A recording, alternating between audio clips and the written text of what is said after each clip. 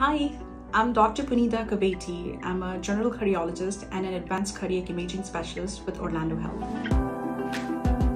I'm going to talk to you about heart disease. Heart disease is a leading cause of death in men and women in the United States. As per the data from 2021, 1 in 5 deaths are due to heart disease. And when we talk about heart disease, we are focusing more on coronary artery disease. Coronary artery disease is a condition of the heart where the heart arteries are clogged up or blocked with cholesterol plaque. It is called atherosclerosis. The risk factors for heart disease are age. As we grow older, the risk of getting heart disease increases. Male gender has slightly higher incidence of heart disease compared to women.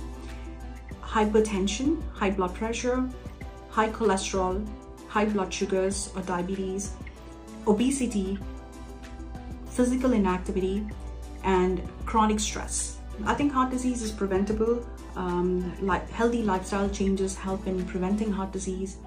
Recognize the early symptoms of heart disease, which is chest pain, decline in your exercise tolerance, shortness of breath.